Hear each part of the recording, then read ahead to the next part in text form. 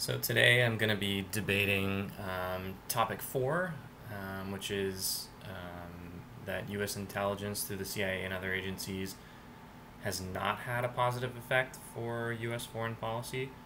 So if we look back to the beginnings of American foreign policy, we can trace things back to Manifest Destiny and to the Monroe Doctrine, basically in the Western Hemisphere, that America wanted to exert its influence over the hemisphere. It wanted to not let the European powers colonize, and it wanted to spread democracy and capitalism to the rest of the Western Hemisphere, to Latin America specifically. Um, Much later on, when the United States began to exert its influence over the Latin American countries in South America and Central America specifically, is a good example of starting to show how the CIA's involvement was pretty much disastrous, although there was always the public intention to spread democracy.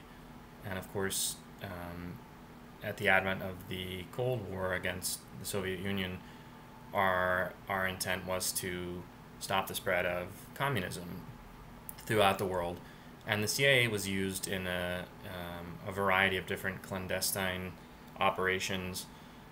One of the earliest was Guatemala, where through the lobbying campaigns of the United Fruit Company, the CIA, well, the Eisenhower administration was convinced to intervene to depose what they erroneously felt was a leftist-leaning government, and replace it with a coup d'etat that would replace it with a military leader who was more in line with their beliefs. Eventually, they did do that. The leader that they put into place immediately rolled back a lot of the reforms that were made by the leftist leadership, and almost immediately crushed democracy in the country. But this intervention convinced the CIA and the American government that intervening in other countries' affairs to stop communism and to spread democracy was something that they could do. But the next 40 to 50, 60 years have proven almost one after another that our intelligence agencies, either the information that they give is politicized, whether it was Eisenhower when the North Korean invasion into South Korea began. There was very little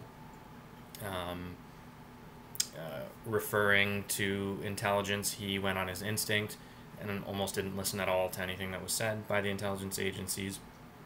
We go to Gulf of Tonkin, where we wanted to intervene in Vietnam, and we fabricated a motivation to go into Vietnam.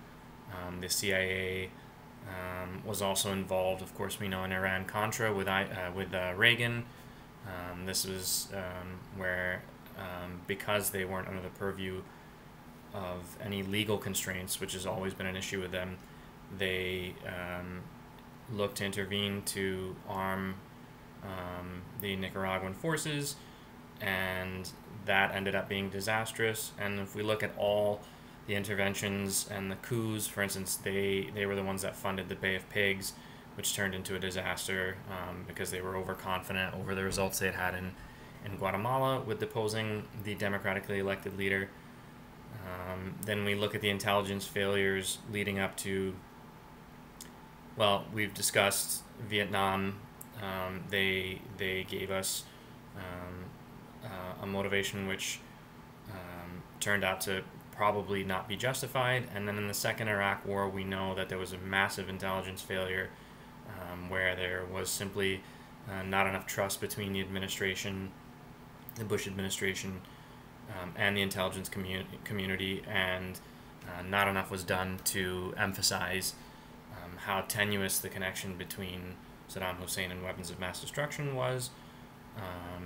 We know that intelligence failures, even in 9/11, on the 9/11 attacks, there was a lot of information that potentially could have prevented those attacks.